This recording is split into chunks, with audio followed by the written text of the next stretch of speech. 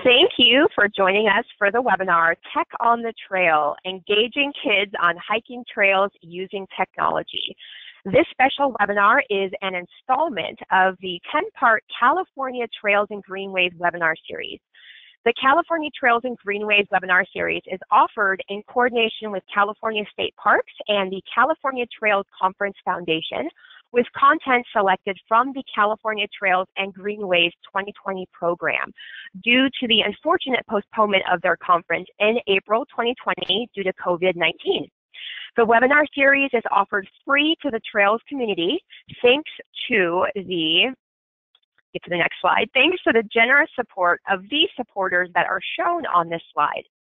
We are excited to partner with them and make this our 79th webinar in the American Trails Advancing Trails webinar series. And my name is Candace Gallagher, and I am the Director of Operations and Webinar Coordinator for American Trails. We will save approximately 10 to 15 minutes for Q&A at the end of the webinar, and we welcome you to send your questions at any time during today's presentation. And I am happy to introduce today's webinar presenter, Wendy Gorton, the author of 50 Hikes with Kids series, and many more things that she does. But I'm excited to start today's presentation, and now I will hand controls over to Wendy. Awesome. Thanks, Candace. Hello, everyone. I'm going to go ahead and show my screen and get started.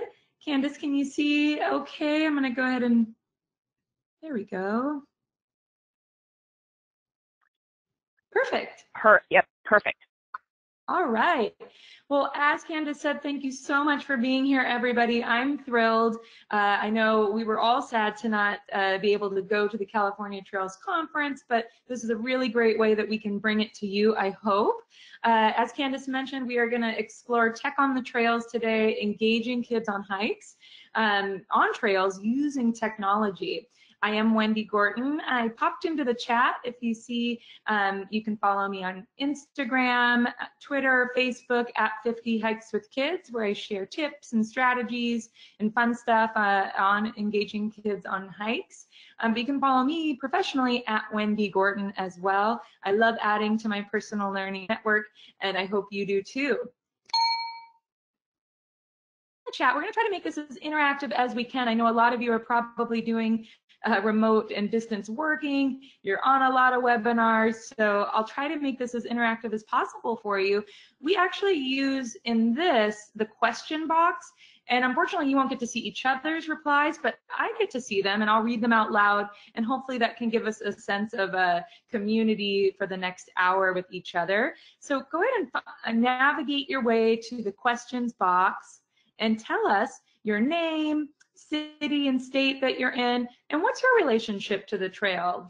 Are you a hiker? Are you a land manager? Are you an organization like American Trails? Are you a parent who hikes? So just tell us what your relationship to the trail is today. Oh, look at all of you coming in. Great. Welcome, Krista from Minnesota, State Park Naturalist. Awesome. Hopefully I can give some tips today for our naturalists in the crowd, how when you go out, maybe you can spice up your interpretation with some cool free tools that are out there. Welcome, Chris from Charlottesville, trail planner and manager for City Parks. Woo!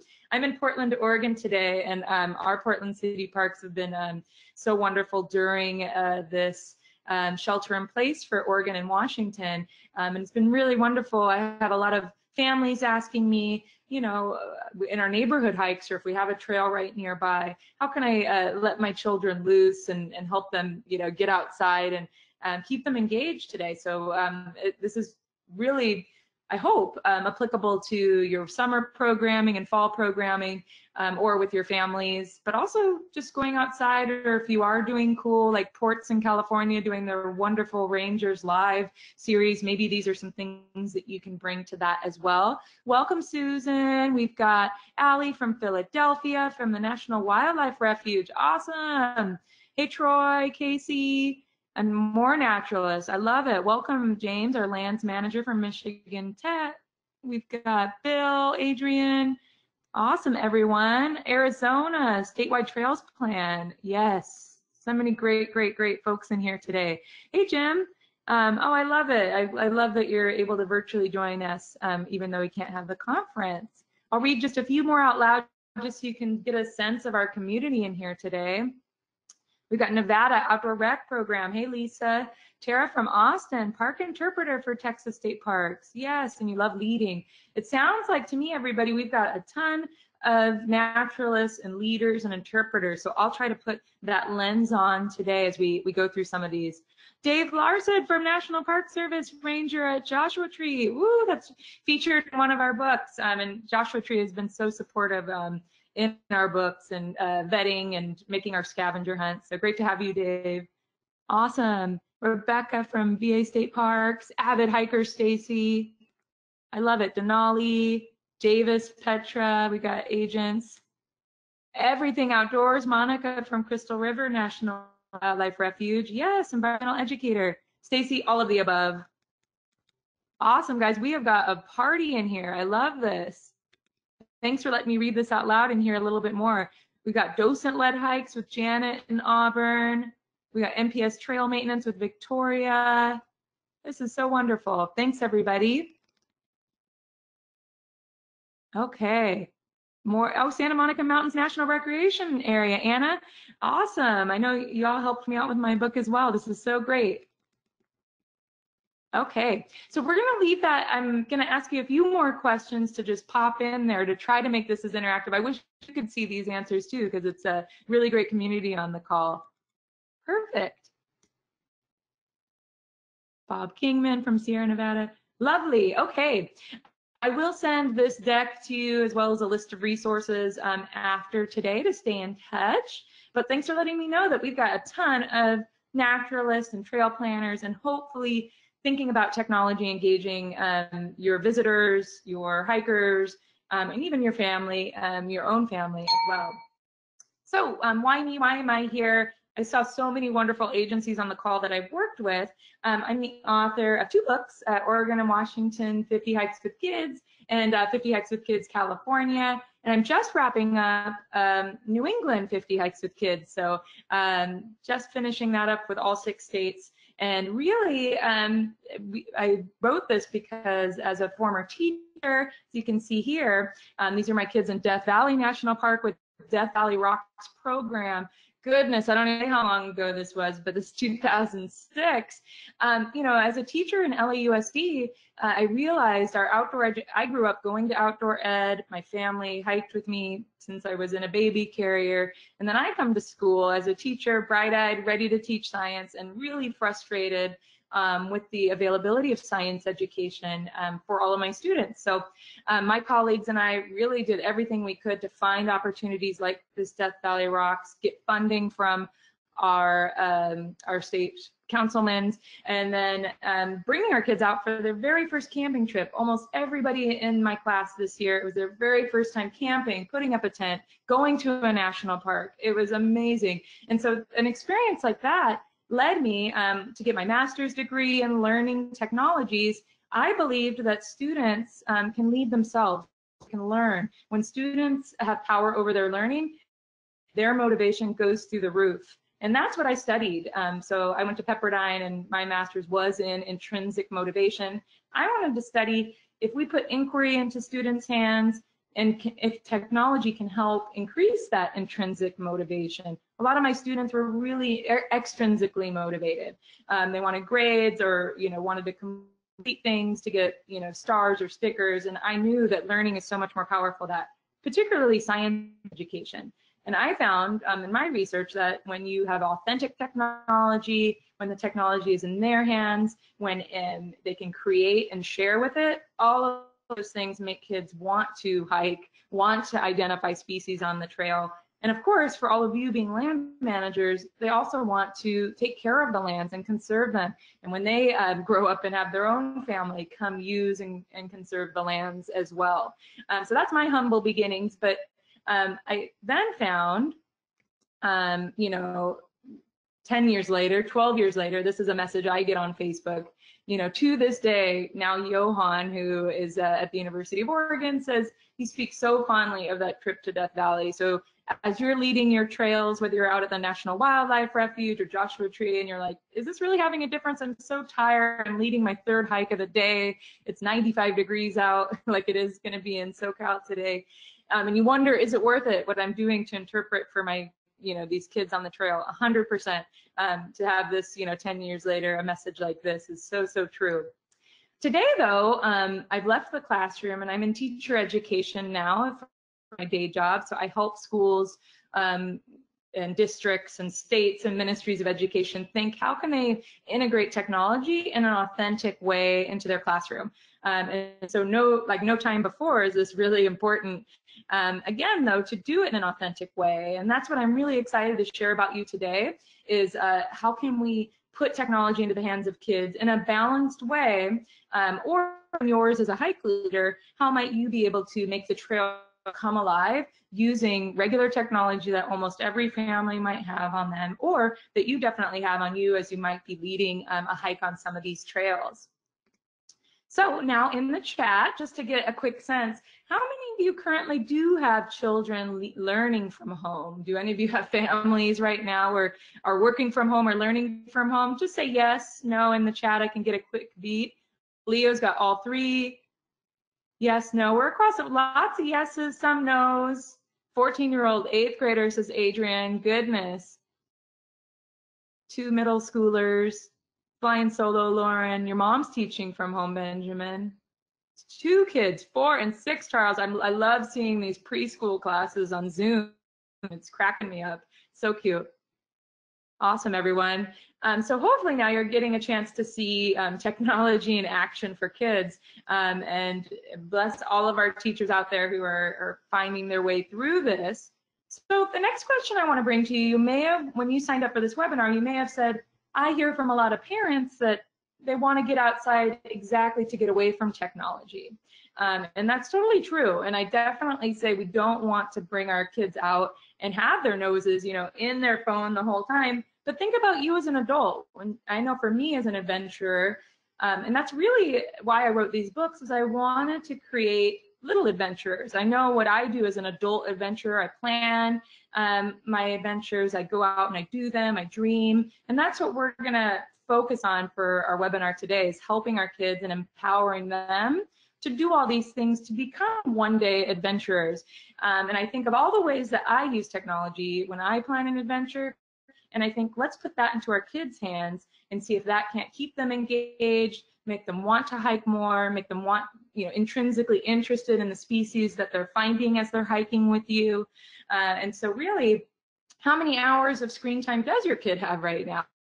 I'll ask that in the chat. And if you don't have any kiddos, maybe just think of your own screen time that you have. How often do you have your nose in the screen? Too much. Teresa, I hear you. 3 hours of screen time right now, Michelle. Janet says 11, we only allow screen time for school at this time. 3 hours, too much. I'm hearing in the chat, everybody, I know you can't see it, but lots and lots of folks think it's too much. There's a lot going on. Every day it feels like, all day, Christy, 100%. So I hear it. That seems to be the overarching thread through here. Too much. 10 to 12, Colleen, I feel you. So I invite you today to think of ways that with balance can you enhance a hike or a trail using technology. Maybe it replaces some of your screen time, right? So maybe you think of if there is science or reading time, in part of your child's day, or for your programming, you might be, if you're offering maybe a live program, perhaps that's replacing screen time of, reading or doing worksheets. A lot of what I've done in my own work with technology is taking technology at kind of the lower scale, which is where you're just kind of consuming information, flipping that on its head so that you are researching, you are creating, you are sharing. So that's kind of the continuum of technology that we do in educational technology. And I apply that to the trail. How might, we can all start out with that consumer level with either the things we offer our students or our hikers, or what we offer when we are on the trail. And then slowly moving your way into a higher order integration of technology where you are really, truly transforming learning, something that you couldn't do with paper or with hands-on materials. But that's my biggest you know, seeing everybody sharing how much screen time they have right now, my biggest caveat is balance and finding ways where it naturally fits in, and helping hikers and families understand that balance, right? And saying, you know, if you are at the refuge and you're about to lead a hike, maybe there's 2 milestones in your hike where you might pull out a phone, or might invite families to pull out a phone to do something. And so I hope these tools that I share with you today, you have them in your pocket, but I do hope you do share that sense of balance with families, and to think that, you know, there are certain things that you can bring out on the trail that are helpful. And then how do you turn that off to get that beautiful sense of escape in nature that we all, more than ever right now, desperately need. Thanks everyone for sharing that. Internet's a huge challenge where I work. So actually access, that's interesting, Michelle. They're taking online classes for hours a day. So if you are, that's kind of I have 2 prongs in this webinar today. One is for my trail managers, and a lot of what I'll share is when you are out on the trail with hikers and visitors, things you can do. But I hope it seems like 2/3 of you might have some sort of children at home at some point. I encourage you to go out on a neighborhood walk, or behind your house, or in a close nearby woods, city parks, like we have a couple city parks folks with us today. Try these out with your own family, and that can be a really great guinea pig for you. I know my family has been a wonderful guinea pig to see how this works actually on the trail, and then you can use them when you go back and have your parks and lands opened up. Okay, and then I just want to ask, what kind of technology do you like to use on the trail? So in your programs right now, we have so many folks from all over the country running wonderful interpretive programs. Are there any programs that you currently are using? Either it's an app, or does your, like Ports and California State Parks, do you already offer some sort of technology related to trails? So throw that in the chat. And again, I'll go through this chat because you all are sharing so much great resources. And in that follow-up email, we'll put some of these cool resources that you share. So drop that in.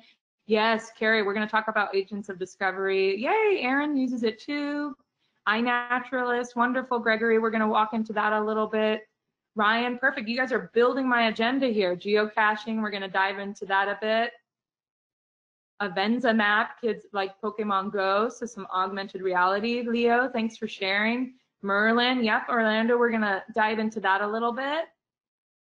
Strava, totally, Tiffany. We're going to look at tracking apps where folks can start to track how, you know, use math in terms of how long they're going, estimating, more eBird apps. I love it. If any that they love this in, and of course we'll share this list. I know, sorry, Aaron Wilcher, you can't see the chat. I can see it, so I'm reading it out loud for you. The way GoToWebinar works is that it's a kind of one-way street. So I'm seeing the beautiful community, but unfortunately you can't. But I will try to recreate that for you in our follow-up email. Awesome, everybody. Peak Advisor, we're going to check at that as well. Peak Advisor, yep, we'll look at Skyview, Tree ID apps, Laura, wonderful. Garmin GPS plant scanning apps. Perfect, everyone. Thank you for dropping that in. We'll share that with the whole group at the end. Okay, so as I said, we're going to frame this in dreaming, planning, and doing. And that's really what my book series has done, is we've designed it so that kids can pick it up. For me, I know all of you grew up with something like this in your house, either with your family. Somebody had an adult guidebook, but it's not super kiddo friendly, right? And so my goal was to take my own behavior with a guidebook or trail guide, and how do you make it so that a kid wants to hold it, so it's rugged. They do cover the whole state, you know, so it's a really, really large land area, but my goal was to, you know, have that dream piece, to develop this sense of kids dreaming about what state park they want to go to, what national wildlife refuge, to start to build that nature acumen of wanting to go somewhere. That's such a key skill in creating young adventurers. So that dream part is about kind of looking at broader maps, understanding what features that kids like, right? So every hike has, at the end of it, waterfall, cave, historical trail racks, you know, railroad ties, whatever it might be. And then the key piece that some folks, even on this call, have helped me with is the scavenger hunt piece. And so in each hike, you might have, you know, 5 items in it that are common. And we put the scientific name so they can start to understand that. and then some sort of game or question or prompt for each one. And so I encourage, if you, and I know so many of your parks do as well, create your own scavenger hunts. That might be a QR code at your trailhead and it, pulls something up.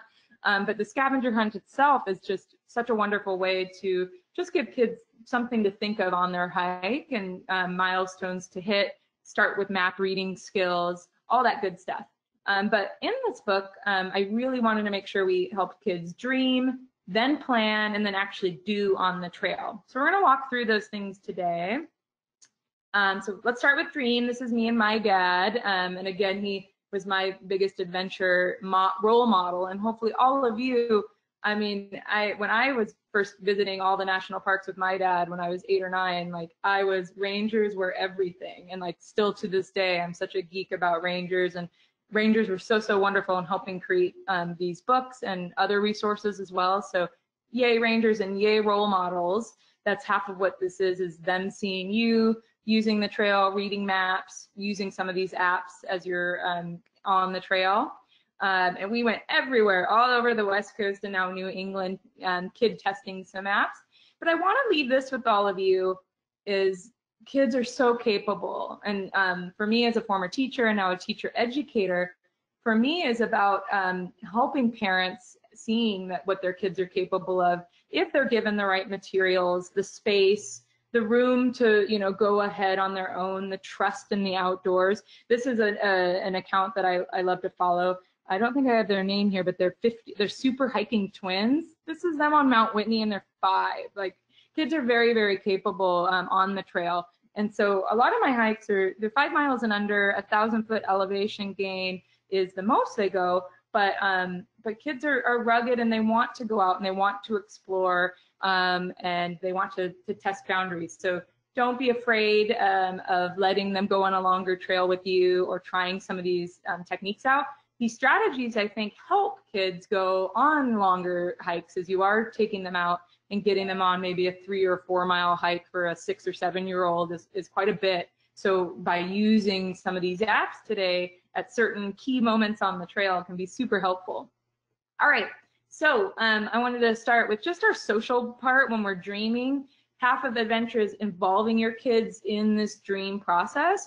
And so this might be Facebook groups, right? So a lot of you are land managers, so joining the California hiking and backpacking communities with your kids, right? Maybe they come scroll through, they look at the pictures. As an adult, this is how I get my ideas for a backpacking hike I want to go on. So involve your families in that. And likewise, for your own Facebook group, if you manage your page, consider turning it into a group if you don't have one yet, because that group functionality, even as you all can see here on the GoTo webinar today, when it is a one-way street, it's harder to have this community base. So for me, being an actual contributing member here and having kids be able to, again, depending on their age, they might be going through it, but imagine if right now, this Saturday, you can't go out to your favorite trail, but you can come sit down and be like, hey, they see your behavior of looking at, a hiking community, sharing your post from your trip, on the trail for others to see. It helps model for them that they are a hiker in a community and that they want to share information and share things that they do. And that's a really great way to use technology with kids to help them see that community. So one would be finding these gems in your state, and all you'd have to do is just search for your state and hiking and backpacking. There even is some that are just for kids, right? So I'm going to escape from my Prezzo really quick and show you here. This is my favorite. So if you even just search, yay, Amy just followed me. Hi, Amy. Pacific Northwest hiking with kids. So if you kind of search around as well about, see if there is one for kids just in your neighborhood, and you can join either as your page. If you are a manager of a land or a park or a refuge, you could join as your page, or you can convert, or say you have, I just saw Anza Borrego pop up on my, they're going live right now. You might want to also create a group for people who hike in your lands. Of course, it takes some moderation, but I think it's really worth it to have this community piece, and involving your kids in that as well. Of course, moderated with you, right? Especially if they're younger. But again, if you've got these, I know a few of you have some high schoolers in your house, you know, they are just about ready to do this kind of thing themselves and join hiking groups themselves. So again, it's that role modeling piece that's so important. Okay, so some Facebook groups. Share in the chat if you'd like, if you have either a group or if you just have a page for your organization. And if you have a group, if you have any tips for those that want to try to maybe branch out into group land, you can drop that in. Cool. And yeah, you can even get as granular as you want, right? Backpacking with babies, right? So I encourage you all to spend some time, join them as your page, get kids involved into them, and then help your families who come, you know, you can start to tell them, hey, not only follow Anza Borrego, but, you know, have your kids follow it too. We post awesome wildflower blooms on it. So it can be a really great way to tell families to stay in touch with you. And I always encourage families too, to use the messenger feature. That's one of the really great ways that I was able to reach out to so many rangers and get fast, immediate responses from all of you, was through Messenger. A lot of your pages are very responsive, and really that's how families and kids are used to now, is this more instantaneous access to information. So by utilizing that Messenger as an organization, and by encouraging your kids to say, hey, after you go out on a hike today, give a message over to you know, our Facebook Messenger, and one of our rangers will get back to you. And there's nothing more exciting than a kid sending a message and saying, I saw this weird flower, what is it? Than having a ranger back and be like, oh, I'm so glad you did that. That's really rare. And those kind of moments where that connection between yours is not parents are dragging me to, really cool, and I want to be. Yeah, so I was just sharing about how you can use Instagram just for using places. I know a lot of you, you know, as I was doing research for the book, in many high population places, we often are telling folks, please don't geotag, you know, this Joshua Tree campsite one more time, you know. But so I do encourage, you know, and this can be great for you too as well on your lands, to use this to find different places and to say, yeah, we know Jumbo Rocks is amazing, but how about you move this around? And this is just under discovery on the app, and really you're just looking at user-generated photos. I love to do this to see what's going on because it's recent, right? So I often use this to just be like, are people out there? Is it snowing in Joshua Tree right now? So I love using this for an up-to-minute kind of base of what's going on, what are people posting in certain regions. And so it can help as well encourage folks to dream and find hikes that maybe are less found on your lands to help share the space. We're going to talk again about Instagram as a creation tool a little bit later, but right now we're just thinking about helping kids and families dream about hiking and places they want to go and features they want to explore. I also talked before, I think I went down, was Hike It Baby. So their Trail Finder website is really, really great. In addition to, of course, joining it to, if you have kiddos, it might be, and you also work as a naturalist, you might want to join to get involved with other parents and families who love hiking in your neighborhood. I think there's a chapter in almost every large city in the US, and they can be a great way to promote your interpretive programs. They're really great for partnering. So let's say you do have a great, you know, fall lineup coming up after summer, you might want to just reach out on their website and say, would you want to host a Hike It Baby hike with us? We'd love to have you. Can be a really great way to get your interpretation out there. And then this Trail Finder tool itself, let your families know how to do this with their kids and drag along the map and say, where do you want to go? Again, put that power into kids' hands for deciding as many things as they can about the adventure. All right, so any questions about dreaming, just looking at Facebook, this is just looking at communities, leveraging those to start dreaming about what hikes that you want. Oh, I turned off my cam, but I'll turn it, I don't want to break it, maybe I'll break it. I am about to demo some stuff on a phone, so I'm back, but I'll turn it off if it goes rogue again. Cool. Thanks, guys. All right, let's talk about planning now. So you've dreamed with your families, you've helped them when they come to your trails or lands. Think about, what's possible when they hike with you.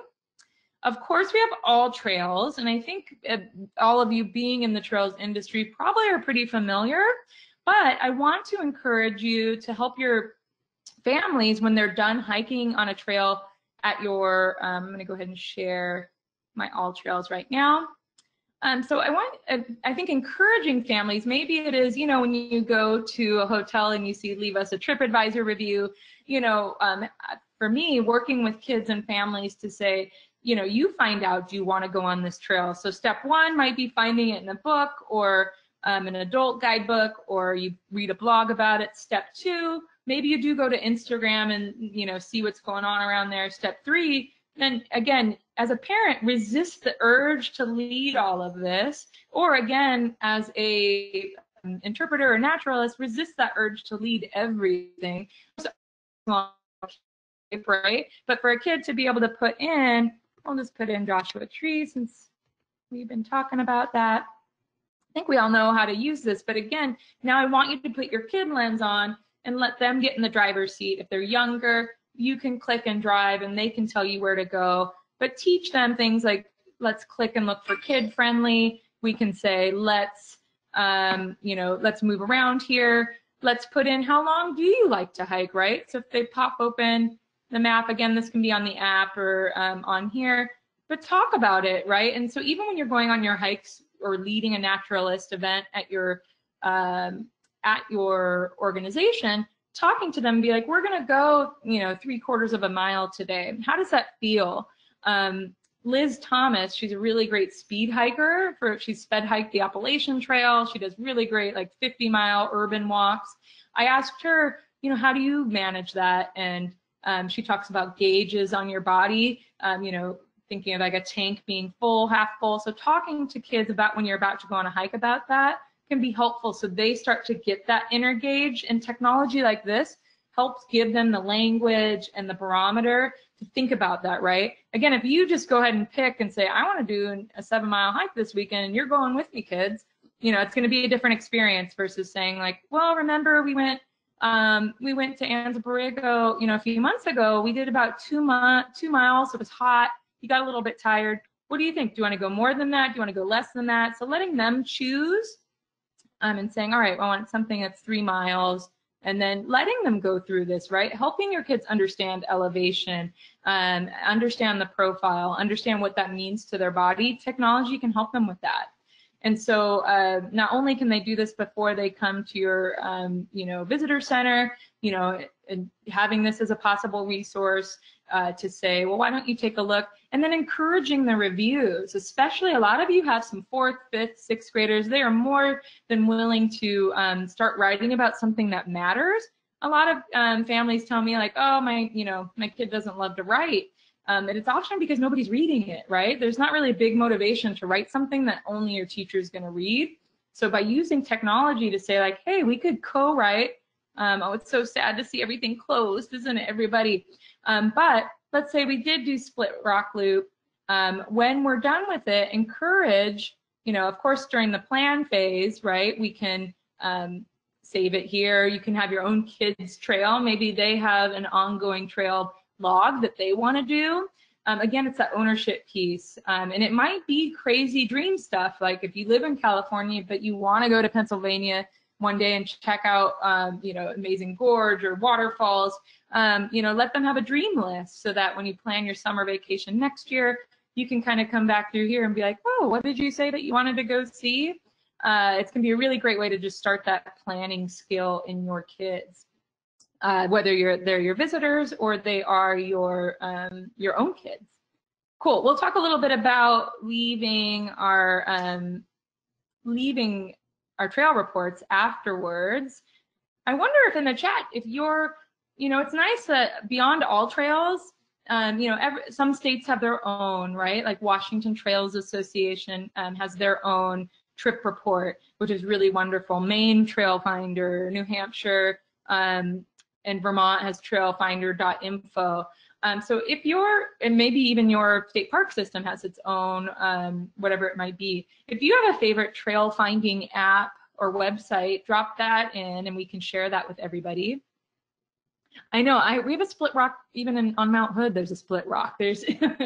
I wonder that could be a fun research project too for your kids, and having that inquiry, right? And like even just doing this with your families in this planning phase, so many questions pop up, and that's really whether you're on the trail, that inquiry piece, a lot of parents are nervous about saying, what questions do you have, right? That's the biggest prompt any naturalist or family member can say. And not being afraid of, I don't know, right? I know as a naturalist, I've led hikes before too, and there's so many species I don't know, but I try to model that, that inquiry mindset, that growth mindset, like, let's find it out. I know the places we could find this out. So, even asking them after they scroll around and be like, what questions do you have about this? And give them wait time, and, 2 minutes or so, they're going to start asking you, like, where did this dam come from? Why does that water come from here? All these questions might come up. So even in this plan phase, you might want to start like a family doc, like a Google Doc, or even in more of like I have a nature journal, more like 2D things, but maybe you want to just start this journal where you are documenting wonderings and findings and, as a family together as you're kind of asking these questions and using technology in that way. Take a picture and search on Google helps you identify. Thanks, Ryan, for sharing. Totally, hikingproject.com is really great. I love this. Thanks, everyone. Colorado Trails, Julia. Oh, I can't wait to put together all these resources and send out to all of you. I'm so sorry you can't see all these amazing resources. Avenza for sure, Ryan. Cool. So yeah, when you are writing the review, again, encouraging kiddos to do that. Maybe you even do it if you are a naturalist at your trails, as some of you are. Maybe you do kind of gather around. And I do this whether or not I use an app. I do ask kids on a hike, to rate it afterwards and say, how was that? And then we talk about, well, what makes a good hike? What doesn't make a good hike? And you can do this like right here on your phone. And maybe, again, you're the driver, right? It's your account and you're doing it. But for them to give you keywords, right? So maybe you say, all right, we hiked. It's, April 23rd. Perfect. How many stars? 4, 5. Why? Right? Again, you're building this adventure acumen in them for trying to understand why they like something, why they don't. Right? And even talking to them if they want to say 1, maybe they say 1 star, and you're like, well, tell us why. Like that, the community is going to see this 1 star. We have to back it up with data. Why do you think it was 1? So it's just a really good critical thinking exercise. Again, that motivation is there for them to say, if someone's going to see this, right, this is great. And so when kids are writing it on their own, like I might have my nephews write this and I'm, have them spell check it and be like, all right, 1 last check. Does it look like it's ready for the public read? Then yes or no. Oh, Michigan Trail Maps. Thanks, James. Cool. So yeah, encouraging families and kids to write reports so that they are contributing to the community can be really great and a really fun way to use tech at the end of your hike that you might be doing. All right, I'm gonna head on back to our presentation, just a little bit about AllTrails. Okay. So next up, we already talked a little bit about Washington Trails Association or your local trail finding. It works the same there. So we have the Michigan Trail Finders somebody shared. Find those. Again, partner with them in some way, right? Like think if you can partner, if you are a state park in Washington, how might you be able to connect with them and make sure your trail reports, maybe you use them as well to find when there's maintenance needs, things like that. But they can be a really great way for you to recommend families as an after activity to do and say, don't forget to check out WTA.org, write a report, help everybody know how it was today. Again, building that community of hikers. Ooh, Cross Florida Greenway. Thanks, Bree. All right. Somebody mentioned Google search for images, but one thing in the kind of planning phase I like to do is using Google Maps Street View. So not all of your trails have it, but when you go to Google Maps, you can, and again, this can be for something as a pre-adventure that you all do if you're at your organization. But if I go to Maps and then I drop in my little peg man or peg person. Let's see, so I'm gonna go to maybe I'll go to that Split Rock that was in Paradise Point. Don't know if that's Timberline Trail. All right, so maybe again, and you could put this into the hands of your kids too during this plan phase. So you say, hey, wow, but you put in where we want to go, you get directions, you search food along the way for a snack afterwards. Again, it's going to take longer, but it's worth it, right? Maybe you don't do it every time, but think about that. So you can always check and see. I bet you the one over by Timberline Lodge probably has. But if you drop your Pegman in, think here, but it'll highlight blue if there is, you know, some of your bigger parks like Yosemite, obviously, I think there's a lot, but even having, you know, kids come through and be like, whoa, this is what the terrain's going to be like. More and more, there's been, you know, Google going with their hiking backpack and taking the 360 images, or public given 360 images. If you have the Google Street View app, you can, it's just free on iOS, can stitch together their own 360 without having to need a 360 camera. And then they can upload it to this. Again, it's that community feeling of saying, whoa, we just, you know, saw this cool canyon in Escalante. I want to, you know, take a 360 of it. And then you can upload it here for other people to, you suddenly get a more immersive experience of what it might be like at Timberline versus just, you know, looking at a 2D photo. So again, you can have kids search for that street view before they go, but you can also street view the road leading up to it, right? So as your adventure starts to grow, you might be taking them on, you know, more forest roads, you know, the more comfortable families get with adventure, the more they might do that, where Street View might help with them to think, you know, what does it look like when I come up to the parking lot? What's it going to be like? So this can help, especially for newer adventuring families. This just gives some peace of mind to understanding the landscape if they're going on a bigger adventure. Okay, cool. Let's keep cruising. And it also checks the fears too, if they want to see, like, do I want to go on something like this? What's the, you know, for families, is there going to be a pretty steep drop off? Am I okay with that? So searching for that can be helpful. All right, if there's any questions around planning, AllTrails, Google Maps, Street View, writing trip reports, reading trip reports too. Didn't mention too much on that, but you know, again, putting that power in your kid's hand and say, hey, can you go research for me the last week on that trail? Does it, you know, is the snow melting yet? Do we need to bring our snowshoes, right? Like, again, put that onto them so you're not, often parents are wearing the burden of adventure, and kids are more than willing to help you out with that. They just need a little bit of a nudge in the right direction. Google PinMan would be great for OHV trails, Jim. Totally, for looking at grades. Plus, folks who can't do the trail, they can take a virtual tour. Absolutely. So if you are, Jim, somebody who's a trails manager, you might want to just search the Google map of your, I often, because I'm doing these a lot, I realize the trailhead isn't correct on Google Maps. Google Maps actually lets you edit it, and it gets vetted. Like, so I just edited the trailhead of somewhere out in New England because it was way off.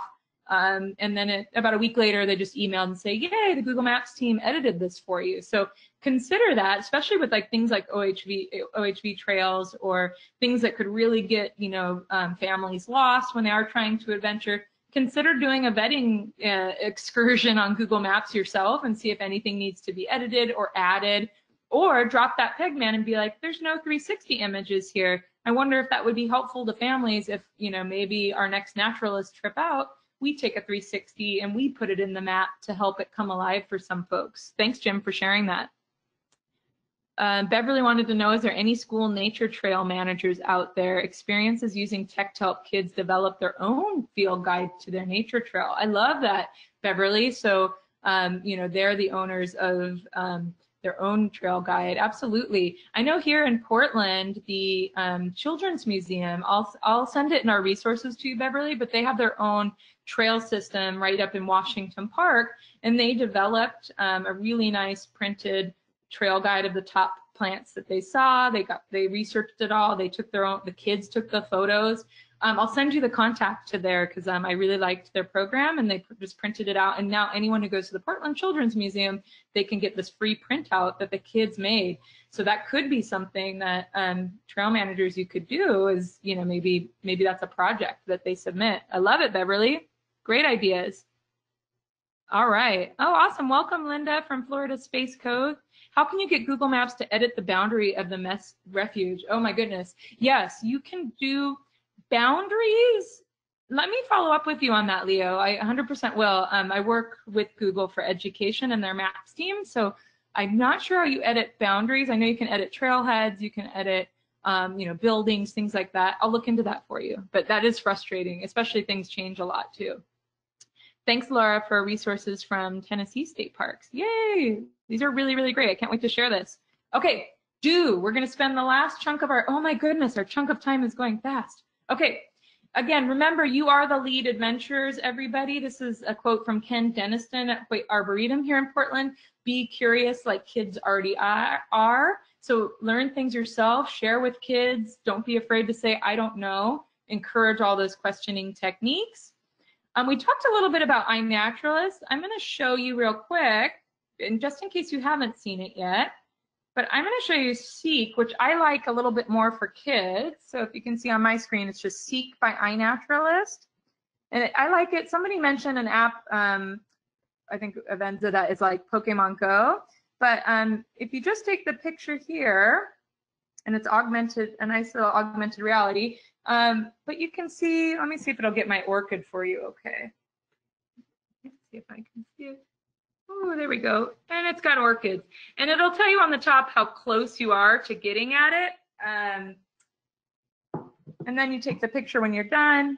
And I love it because then I save all of them. So now I've got kind of these achievements. All of these are super motivating to kiddos. And it's a great training wheels to something a little more complex like Leaf Snap or just the full iNaturalist. So I think it's a great gateway. And again, it's having that in the pocket. If you're leading the trail for everybody, maybe you pull this out once or twice, right? You don't want to have the whole hike, people doing every single plant, but maybe you do. Maybe you have kids who are really into that. But encouraging maybe you take out the map. And sometimes when I do lead the hike with kids, I mark on the map and I say, all right, cool, this is very cool. We get to use our phones on this hike, fun. But here's the 2 points that we're going to pull it out. I want to pull it out here at the viewpoint. And then here, there's a really great meadow with a lot of wildflowers. But the rest of the time, let's use our eyes and be present in the moment. So having those kind of cues can help you when you are trying to be a little bit more balanced in your approach. Geocaching, somebody mentioned that they do it. Let us know if you have geocached or if you even have geocaches on your property. You have to get permission, obviously, I think from state national parks, and I don't think you can on national parks, but I got permission for Beacon Rock State Park in Washington to place one, and I got permission from Pacific Crest Trail. So you could think about this of even just researching which ones are near your trails. And again, as folks come into your visitor center, or if you are leading a naturalist hike, maybe you hide your own. It can be super fun to just, in case you haven't seen it, here it is on my phone. And, it could be fun if you're leading the hike yourself. If you make a really tiny one, like a micro cache, and then you log it, and then you know exactly where it is, right? It's kind of fun because you can monitor it at the park yourself, or maybe it's outside of the park, on different lands. But it can be fun to have a national park themed one or a refuge themed one that they can come and grab. And then, of course, I think the biggest piece of this for kids is orienteering, understanding how to follow a map, but again, also that piece of engagement, right? If they know I need to look for this, especially on a longer hike, and be like, ooh, it's 3 miles in, can we make it? Let's check the map. This can be a really great tool to integrate into that. And for them for planning, they can download it before, they can look before, they can plan it. Again, that ownership in their hands, where they say, I'm going to lead us to this, and it also brings up a piece of failure that I like. Our kids often are so taken care of nowadays, that, failure, not making it to a summit, turning around, a skinned knee happening, you don't find your geocache, it rains on us. These are all super great character building points to build that kind of grit in our kids. So I love geocaching because we know that we're not always going to find one. Cool. I think somebody already mentioned Merlin Bird ID. So again, as a naturalist, thinking where you could put that in your trail that you're leading. Maybe you know a great spot and you pass around the phone with everybody, or if it's a family hike, you ask them. Right, this can be harder to do on a naturalist-led hike for them because they have to sit there and download it. If you are going to do that, maybe you come and you meet and it's going to be kind of a more tech-focused naturalist hike, and you say, all right, for the next 10 minutes, everybody download these 2 apps if you can. If you don't, maybe you have a couple, maybe you can loan your phone to the family that doesn't for equity. But also just using the recorder. So even if you don't have the app, every phone has a recorder on it. So anytime, even if it's a bird or if they hear something rustling, I encourage kids to just press record. And then we get home and we listen to it. Then we can go to Cornell's website, or we can use that audio even for creating. Sometimes we'll make a video about our trip and we overlay on iMovie that tweet that we like. So really fun ways to start to create kids. Bringing in the math, right? So not only using AllTrails, but tracking how long it went and letting them follow the dot. This can be so easy to do with maybe you assign a role to somebody on the hike and say, you are our map master. And then we just want you to check every couple, maybe every 10 minutes, make sure our dot is following, right? It's on your easy trails for kids. It doesn't make a big difference, but again, you're building in that acumen for them. And then playing with math, right? So a lot of you have your kids teaching from home right now. Maybe instead of doing the math lesson today, we go outside and we estimate and we look at angles, right? There's so many ways to just naturally play with numbers when you hike, looking at elevation, understanding what that means in real time and authentically, for sure. Peak visor, somebody mentioned as well. This is really great. Again, just have it in your pocket, hand this to somebody on your hike, and immediately watch their eyes light up. So if you can see here, you can see out towards Mount Hood here in Portland, and you can take a screenshot, and then later you can do things like I do with kids. When we get home, we look at our pictures we took, and then we put it into a nature journal to say, ooh, we saw that peak today. This is how much it was. All right, I'm almost done, guys. I'll breeze through a couple of these last ones. Agents of discovery. Let us know in the chat so I can share with others if your park has one already. It's super wonderful. I love it. And again, letting your kids download it and letting them lead the way. And then maybe you even have a hike where you teach parents how to use agents of discovery. And again, not just teach parents how to use it, but teach the kids how to lead the way. That's the key part here. Somebody mentioned Star Walk as well. So I won't go into that. I wanted to spend the last 1 minute on creators, right? And so I'm thinking of not only letting your kids take photos that are interesting, right? Like, so teaching them the very basics of digital photography, whether it's taking a picture of a plant, whether it's framing, a great Joshua tree with the lighting, but let them be creative, right? Right now, our kids are creating Instagram lives, TikTok videos on random subjects, and we're seeing teachers get really creative with perhaps, maybe on your hike, you let one person take small snippets of videos, and then maybe at the end, as part of the recap, you can pick a fun song on TikTok that exemplifies how you felt, right? Like, oh, it was really hot, and then you search on TikTok and it's like, oh, here's all these songs that are about hot, and then you can put that video together. Maybe you even post that on your pages, so you can see this is a kid created extension, and you can even do it scientifically, right? Like, so it doesn't just have to be fluff and fun. There's actually on TikTok a ton of, if you just look on #nature, same with Instagram, the features in it are super nice for editing, right? So there's just really fun ways that you can do overlays. Named Bella. I helped her by removing the invasive isopod parasites so that she'd be able to carry eggs and make shrimpy babies. She had a male and female parasite. I gave Bella some pets to make her feel better, fed the parasite to a hungry sea chicken named Franklin, set Bella free, and be sure to follow. So these are just fun ways that, again, you can lead it as the leader. It's on your account, but there's so many creative ways for kids to tell a story about some of the species they're seeing or the land.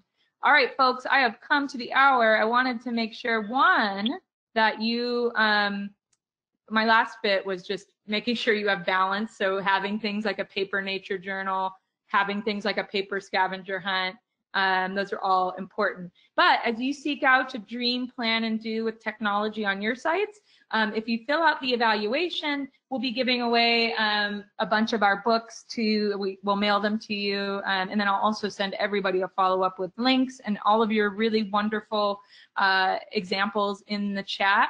I'll stick around, and I know we went to the hour, but I'll stick around and answer any questions, Candace. Sorry about the technical difficulty, but I had a really fun time showing you some of these tools that I'm passionate about and the philosophy of having student and children-led adventures. Oh gosh, no, thank you so much, Wendy. You were excellent. We had everyone seemed totally fine. I think we're all used to technical difficulties nowadays, so we're just so excited to have everyone, a majority of everyone staying on still. So I'll ask a couple questions, and then I think we'll have to end. But Jim had mentioned, and we have quite a few Jims on the phone, so I did not get the last name, but he'd love to see 50 hikes with kids in Michigan. Just kind of wondering, are there going to be other books in other parts of the country coming out, or what's the plan? Yeah, there's a wonderful series called Best Hikes with Kids. I'm not sure if they're in Michigan as well, but that's been a really great resource for us. But yeah, I work with Timber Press, and they make the beautiful, gorgeous field guides, and our goal was to make something like a field guide for kiddos. So stay tuned. I know Michigan has some beautiful lands. We're kind of making our way down. We have New York, New Jersey, Pennsylvania next. So I also saw a question from Sarah come in. How do you balance with group hikes with their parents when they want to get a lot of photos of the kid with hiking? Right? Sometimes parents might be, Sarah, your worst enemy. So you might want to say, again, technology doesn't just have to be selfies the whole time. And so maybe you say, we're going to do a tech-friendly hike today. But again, kind of that map and saying, maybe you even have an aside for parents and be like, parents, we're going to do one selfie because we got to move along. But, choose your one spot in the map that you want to take your selfie today.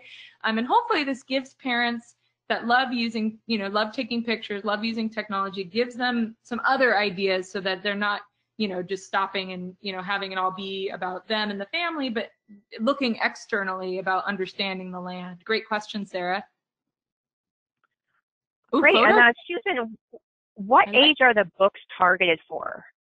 Oh, yeah. So they're targeted anywhere from, if it's just a parent who has a baby and they want to take them out in their carrier because they're, kid-friendly elevation, all the way up until, I've got 13 and 14-year-olds that still like using it, because there are some challenging ones that are, the kind of 1,000-foot elevation, some summits, and they like still reading the maps and everything. And then even high schoolers I like to tell them to lead their younger siblings on it. But high schoolers should be hopefully getting into the point where they maybe want to get their own adult guidebook, but maybe not. There's a lot of high schoolers who haven't ever hiked before. I think you all know this too, that it's shocking, but you might take a 17-year-old who has never hiked before.